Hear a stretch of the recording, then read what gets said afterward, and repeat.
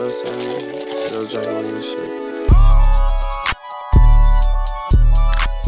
Hey guys, it's Alana, aka The Fitness Chick. Welcome back to my channel, and if you're new, welcome. I'm glad to have you here. I wanted to actually preface this video with this message for people who assume that I might eat the same thing every day.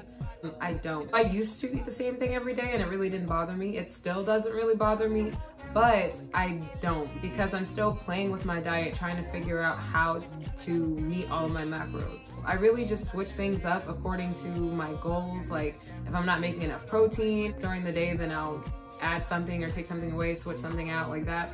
But everything that I show you guys, I do really eat it, of course. Like I do actually eat the food that I show you guys, but I am still playing with my diet. So I don't want you guys to think that I do eat the exact same thing every single day. And that's kind of what I'm showing in these What I Eat in a Day series, because like I said, my diet changes. It changes. So I don't eat the same thing every day.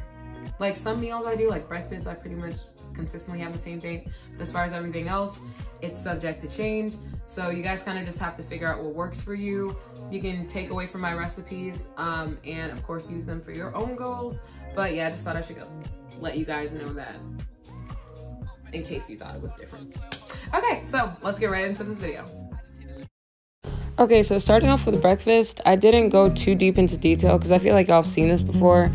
It's pretty much just kale, egg whites. I think I have 4 egg whites this morning with kale, and then oatmeal. So in my oatmeal, I just use honey, nutmeg, cinnamon, a pinch of salt, and today was actually my first time trying PB2 powder instead of peanut butter. I don't know if I like it yet. I think I like peanut butter better, but this is with less fat and less sugar, like if you use the PB2 powder. So I was like, whatever, I'll try it. And then with my peanut butter, with my oatmeal, I always have bananas or some type of berry, and I put extra honey and cinnamon on top.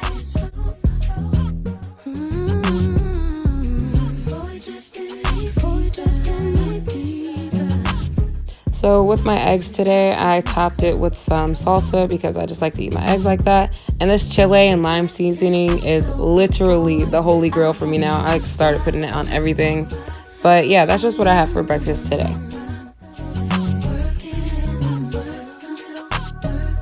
So for my pre-workout, quote-unquote, meal, snack, whatever, today I had a yogurt cup. And y'all, I hate yogurt. Like, ugh.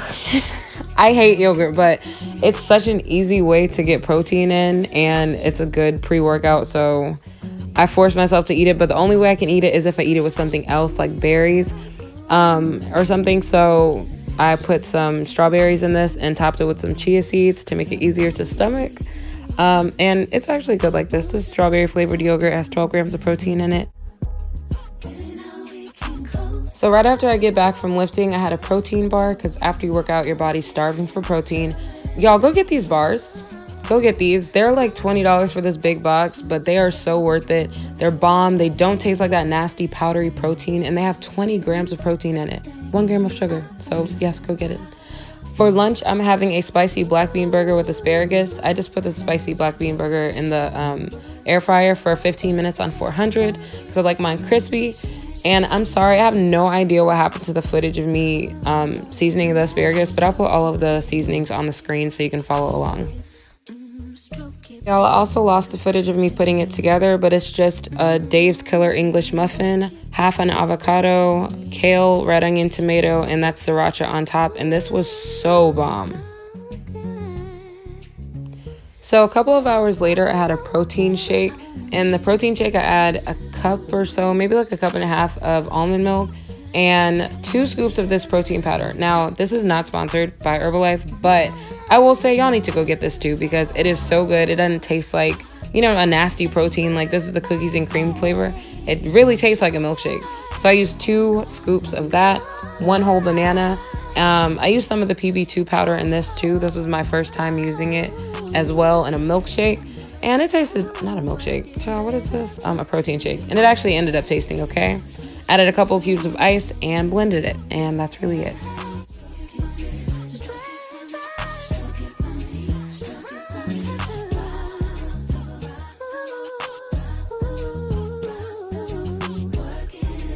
So for dinner, I had a version of bibimbap.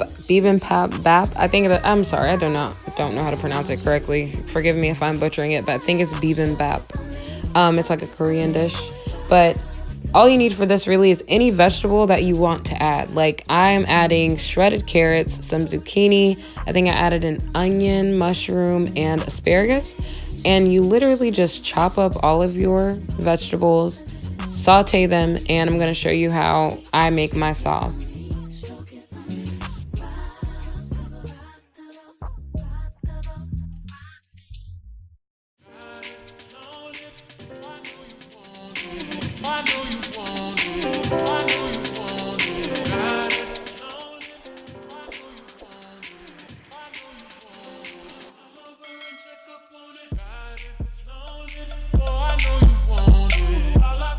Okay, so I'm using a drizzle of olive oil to heat up in the pan. As soon as it's heated up, I just add my onions, and you can cook your onions down to your liking. I like all of my vegetables to be a little bit tender, like a little crunch to them. So I just cook them until they're, my preferred tenderness. And then I added the carrots. Now what you want to do, if you don't like all of your vegetables prepared in the same way, is to saute them and then take it out of the pan and proceed to make the rest of your vegetables. And I'm not seasoning them right now. I'm going to season them after they're all finished cooking. So I take it out, put it in a container to wait, and then continue sauteing and cooking everything else until everything's cooked.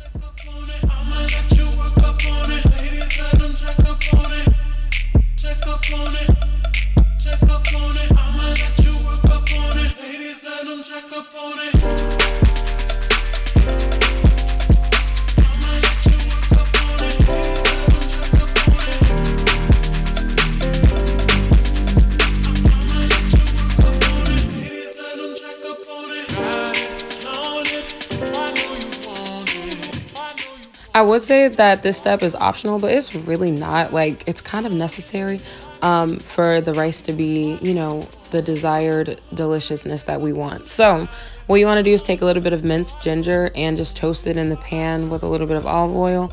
And that's going to go inside of your rice. Luckily, I already had some rice made from like a couple nights ago, but you can really use a grain of choice, like, I don't know, quinoa, brown rice, whatever. I'm using basmati. So that's going to go inside of the rice. It's going to make a world of difference. Seriously, don't skip that step.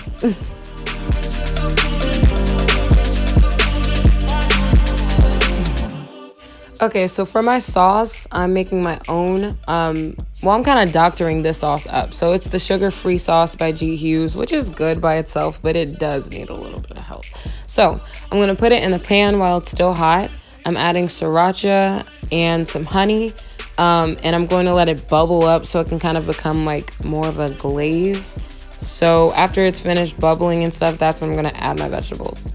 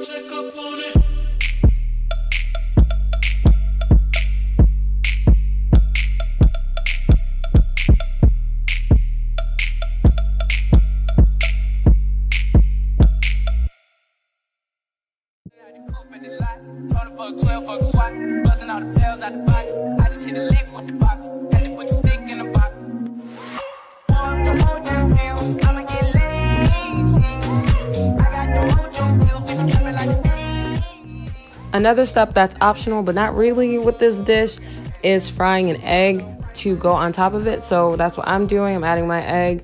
You're supposed to make it easy over easy. But I don't really like the runny yolk thing. Like, unless it's ramen, I simply cannot. So I'm not going to do that. Like I said, I already had some rice cooked. So this is when I'm stirring in the toasted ginger. And just, it creates like a very ginger-y rice, but it makes a world of difference. So just stir it into whatever grain you're using and then proceed to add your vegetables.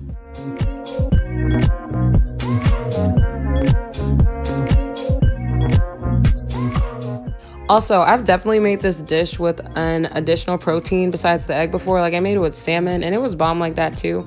But this particular night, I didn't want anything too heavy, too hectic. But if you want to add like some chicken, shrimp, or salmon, whatever you want to do what you do. But it's good just like this.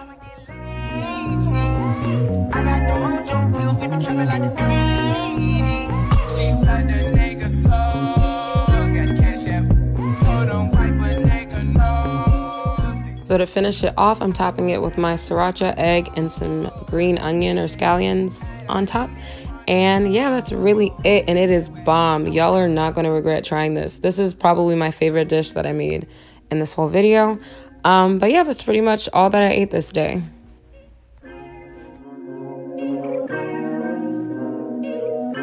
So much for watching. I really appreciate your views, your love, your likes, your comments. You guys are everything. If you do like this video, don't forget to give it a like. If you want to see more content, subscribe to my channel so that you can be the first to see it. Let me know though what you guys want to see next in the comments. I have an idea of more food videos, of course, that seems to be the most popular, but if you guys want to know anything else, obviously just let me know and I will get it out to you.